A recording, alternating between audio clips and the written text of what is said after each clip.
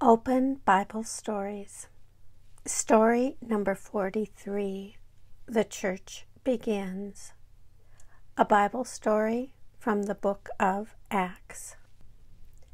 After Jesus returned to heaven, the disciples stayed in Jerusalem as Jesus had commanded them to do. The believers there constantly gathered together to pray. Every year, 50 days after the Passover, the Jews celebrated an important day called Pentecost. Pentecost was a time when the Jews celebrated the wheat harvest. Jews came from all over the world to Jerusalem to celebrate Pentecost together. This year, the time for Pentecost came about a week after Jesus had gone back to heaven.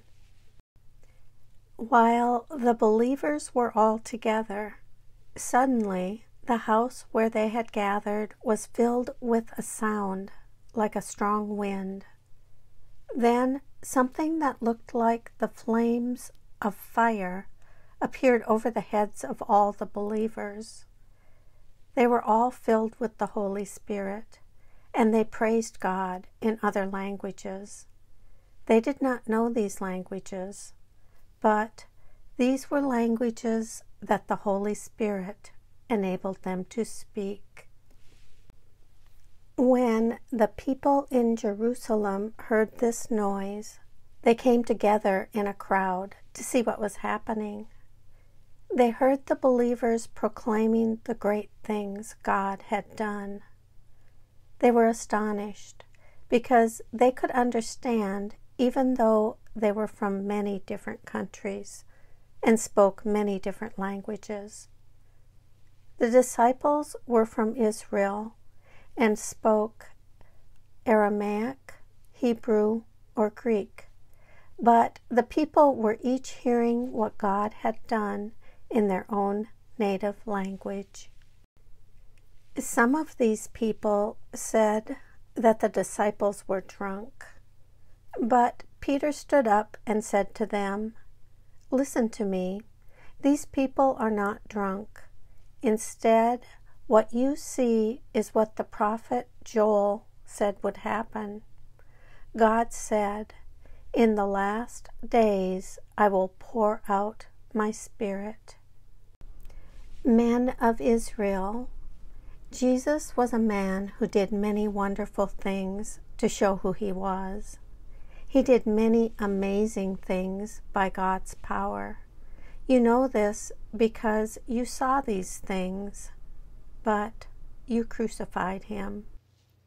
Jesus died, but God raised him from the dead. This made come true what a prophet wrote: "You will not let your Holy One rot in a grave." We are witnesses that God raised Jesus to life again.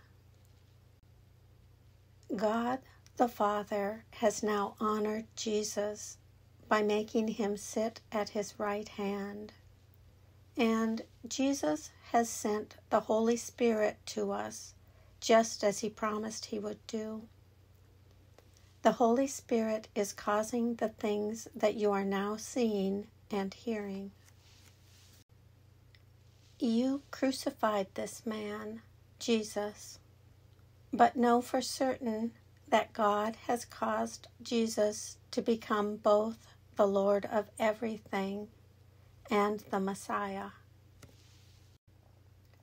The people listening to Peter were deeply moved by the things that he said. So they asked Peter and the disciples, "Brothers, what should we do?" Peter answered them, "All of you need God to forgive your sins. So repent and be baptized, every one of you, in the name of Jesus Christ. Then God will also give you the Holy Spirit as a gift."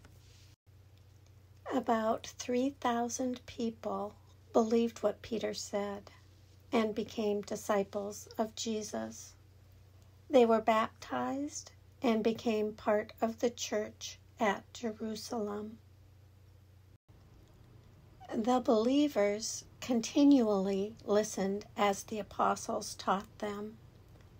They often met together and ate together, and they often prayed with each other.